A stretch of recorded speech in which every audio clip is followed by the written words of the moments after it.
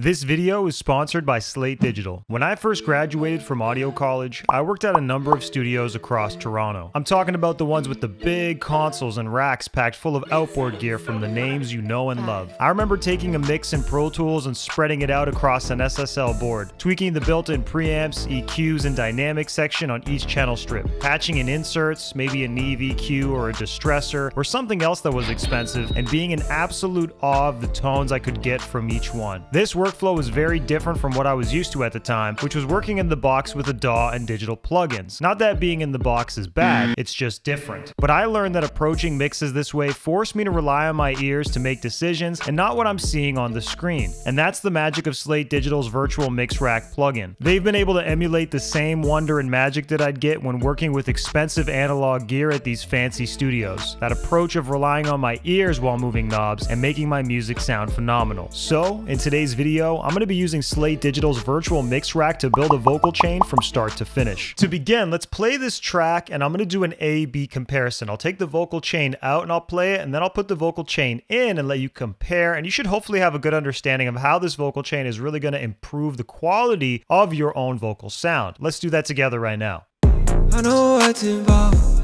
you can tell you don't think you know it all, but you got a long way to go. You just want what you don't have, not thinking about what you do. Spend so much time focused on it, instead of thinking about your next move. And me, I'm thinking about my next move. I gotta do what I gotta do. On everything, I put it all on that. I got plans I'm trying to execute. Take a risk while you sit in your stew, cause you know that this isn't for you. Doing nothing yet, put it all on that. You gotta switch if you wanna show and prove. I know what's involved, you can tell you don't think you know it all, but you got a long way to go. You just want what you don't have, not thinking about what you do. Spend so much time focused on it, instead of thinking about your next move. And me, I'm thinking about my next move. I gotta do what I gotta do. On everything, I put it all on that. I got plans I'm trying to execute. Take a risk while you sit in your stew, cause you know that this isn't for you. Doing nothing yet, put it all on that. You gotta switch if you wanna show and prove. Quite a significant difference. You can hear how dark and less articulate the vocal sounds, especially in context when I don't have the vocal chain in. But the second that I put this thing in, it just comes up, it's louder, it's clearer, it's fuller, and it's obviously mitigating some of the problems. This recording is not perfect, and that's actually a good thing for you guys, because I'm sure a lot of you do not have perfect recordings yourself. Even I, to this day, am not perfect every single time, but always it's about the performance and what you're trying to get out, and less about how you're recording it. Of course, you want to record it well, but sometimes when the vibe is right and you're just trying to get something done, you're going to end up dealing with certain problems, and I'm no exception to that. So hopefully with this vocal chain and this step-by-step strategy, you're going to see how I solve some of these problems and bring up the overall sound to where we like it together. So let's talk about the first plugin that I have in this vocal chain, and that is a preamp, because a preamp specifically is going to add some character and harmonic content to a sound before I even go ahead and start processing it further. And the real reason why I want to do this is because I'm specifically using a very digital vocal chain. I have no analog pieces in this scenario, and obviously that could be cool because it's very sterile and clean, but we also want to add a little bit of character and warm up a sound in particular. So I'm using Slate's virtual channel here, and I specifically have it set to the USA mode, and I'm just driving my input. And the thing I like about this plugin is as you increase the input of a signal, it's going to compensate by backing off on the output. What that does is it's essentially going to add some more harmonics and add a little bit of drive to the signal, which will basically just fatten it up and make it sound a little bit richer in comparison to not having this in. Everything else I've essentially left to where it needs to be, but I'm really just pushing this input. So really quickly, let's just see what this sounds like with and without. I know what's involved, you can tell you don't think you know it all, but you got a long way to go. You just want what you don't have, not thinking about what you do. Spend so much time focused on it, instead of thinking about your next move. And me, I'm thinking about my next move. I gotta do what I gotta do.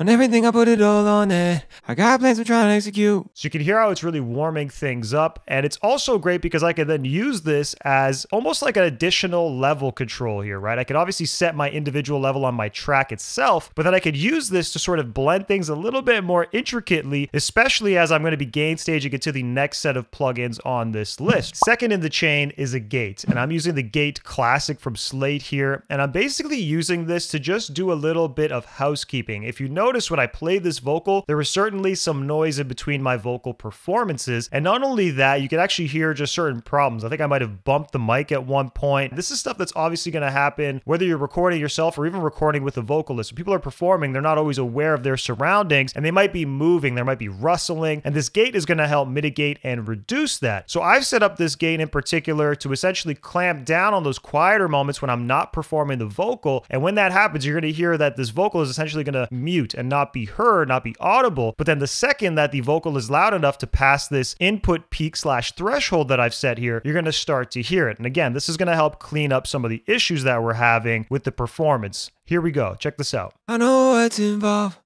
You can tell you don't think you know it all, but you got a long way to go. You just want what you don't have, not thinking about what you do. Spend so much time focused on it, instead of thinking about your next move. And me, I'm thinking about my next move. I gotta do what I gotta do. On everything, I put it all on that. I got plans I'm trying to execute. Take a risk while you sit in your stew, cause you know that this isn't for you.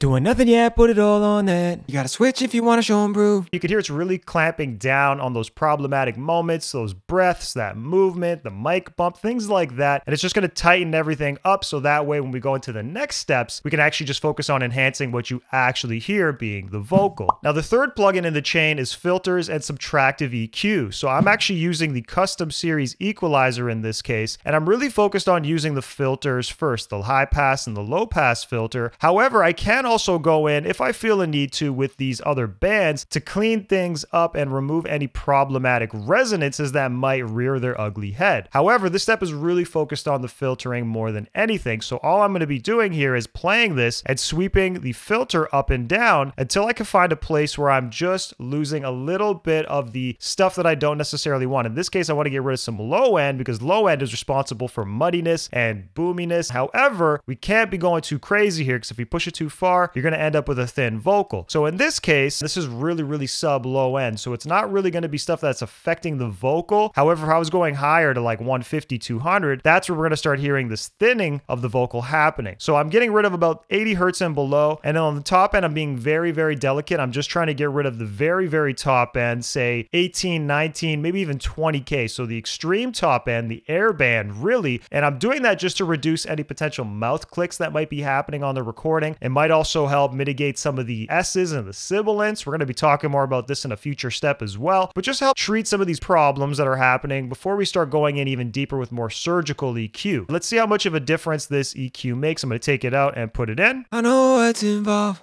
You can tell you don't think you know it all, but you got a long way to go. You just want what you don't have, not thinking about what you do. Spend so much time focused on it, instead of thinking about your next move. And me, I'm thinking about my next move. I gotta do what I gotta do. On everything, I put it all on that. I got plans I'm trying to execute. Take a risk while you sit in your stew, cause you know that this isn't for you. Doing nothing yet, put it all on that. You gotta switch if you wanna show and prove. It's kind of imperceptible in a way. It feels very natural and subtle, but at the same time, when I'm doing this A-B comparison, it's pretty noticeable. It's definitely a lot more low-end information that's causing a little bit more of this bloated, muddy feeling. So the high pass, or the low cut in this case, is definitely helping clear that up. This higher cut that we've done here, this low pass filter here, is not necessarily doing as much. It's really just getting rid of the excessive high end, which there isn't a whole lot of because the vocal chain I'm using is pretty dark. However, I like to just take these filters and sculpt things a little bit more. Now, I don't really like to go in with an EQ at this stage just yet. However, if you have a very glaring problem, like an excessive amount of low end or a really harsh higher frequency, well, maybe it would make sense to go in and do just a slight cut to start to pre-treat this area before you go in even deeper. However, I like to limit this step particularly to filtering, but if it makes sense to do some subtractive EQ here, definitely feel free to do that as well. Next in the chain is compression. And we're really just using this compression to even out the dynamics of the vocal performance. There's going to be quieter moments and there's going to be louder moments. And we ultimately want to bridge the gap between them so they're both easier and more perceptible to someone listening, especially on smaller listening devices. I find compression really helps a vocal sound just cut more on a smaller device like a laptop speaker or earbuds, etc. So we're using this here to just shave off the excessive peaks and then at the same time adding volume to the stuff that's not loud enough to get compressed. I'm specifically specifically using the FG2A compressor. This is very reminiscent of an opto-style compressor like the LA2A, very famous compressor, and I like using these on vocals in particular because they have a very smooth sound. They typically have a slower attack and release time, and that lends itself very well to compressing vocals in particular. I'm going to play this and pay attention particularly to the gain reduction meter here. You're going to see we're ticking somewhere between 1 to 3 dB every time it's too loud, and at the same time I'm adding a good amount of gain to compensate for what we are losing, which is making the sound more consistent and easier to hear. I know what's involved. You can tell you don't think you know it all, but you got a long way to go. You just want what you don't have, not thinking about what you do. Spend so much time focused on it instead of thinking about your next move. And me, I'm thinking about my next move. I gotta do what I gotta do. On everything, I put it all on it. I got plans I'm trying to execute. It's definitely making things more consistent. The quieter phrases are definitely a little bit more challenging to hear or make out. Maybe not now when I'm listening in solo mode, but when I put this into context, those moments are definitely going to get lost and buried and be less articulate. So this compressor is helping bring them out, make them a lot more noticeable, a lot more audible, and clearer to the end listener. Next in the chain is EQ, and I'm specifically going to be using this to add and enhance certain frequencies that are a part of the vocal sound, but this could also be a good place to go in and reduce any problematic spots as well. Now I'm using the FGN. This is a British style EQ, very reminiscent of something like a 1073 from Neve. It's a little bit different, of course, but it's inspired by that, as you can tell by the aesthetic here. And what I've done here is I've just gone in and added a few particular frequencies and also taking away from a few areas as well that I feel like we needed to clean up. I'm adding almost 2 dB here on the high band, and I love the way that these Neve style EQs sound. They almost sound like glass. They can add a lot of high end, but without totally becoming brittle and too much. At the same time, we are adding a little bit around 3000 here. This is a main fundamental of a vocal, and boosting this area is great if you want to have a more intelligible and present vocal as well. So I'm doing that just under a dB in this particular scenario. Now I did find that this was getting a little bit too harsh, maybe honky in a way. So I wanted to obviously tame a little bit between 1 and 2K. And in this case, I'm getting rid of just over 1 dB. Very slight maneuver, as you could tell overall for all of these. And finally in the low band, I am actually adding just a smidge at 110. So this is going to just reinvigorate some of that boominess and warmth that we're getting. And the reason why I'm doing this as well is because I am using a filter here, and I'm filtering upwards of 120 hertz, which is pretty significant. So I'm kind of getting rid of some stuff, but then I'm making back for it here. So let's play this real quick and see the difference. I know what's involved. You can tell you don't think you know it all, but you got a long way to go. You just want what you don't have, not thinking about what you do. Spend so much time focused on it instead of thinking about your next move. And me, I'm thinking about my next move. I gotta do what I gotta do. On everything, I put it all on it. I got plans I'm trying to execute. Take a risk while you sit in your stew, cause you know that this isn't for you. Doing nothing yet, put it all on that. You gotta switch if you wanna show and prove. Definitely just opening this up, right? Definitely more high end, definitely less muddy, less boomy, less of that low stuff that could just be holding this vocal back from sounding as clear as it should be. And I'm definitely liking how this is affecting the vocal, but also in a very subtle way. So just using this EQ after the compression to further sculpt the sound is going to be key here. Now, something that always seems to come up when you start to push high frequencies with vocals is you start to run into harshness, especially around sibilance. And this is a great time to start queuing up something like a de-esser. Now, a de-esser can really fit into a number of different places depending on the moves and of the quality of your vocal. I always recommend that you place the de-esser wherever the problem presents itself. I will sometimes put the de-esser at the very beginning of the chain, but other times I'll put it towards the end after an EQ move like what we just did here. It really depends on when that S becomes really noticeable. And not only S's, but of course T's, CH's, and any other kind of sibilance that might be problematic. That being said, this is a great time to talk about Slate Digital's latest plugin, the FGDS Model 902. It's modeled after the famous DBX hardware unit of a similar name. And of course, this is unique to Slate. It's their own plugin, but it does function in a very similar way. And it's different from a lot of other de-essers out there. Now, what I like to do here is I like to actually set my range pretty aggressively, somewhere between 7 to 10 dB, but maybe even higher than that. And I'll leave all my other parameters where they are. And I will then play this track and I'm going to sweep around the frequency. And as I sweep around, I'm going to be trying to find the exact place where the S or the sibilance lives. It's going to depend on the vocalist, but I do find it's usually somewhere between 4 and 7,000. But let's actually just play this and I'll show you exactly what frequency I'm taming here.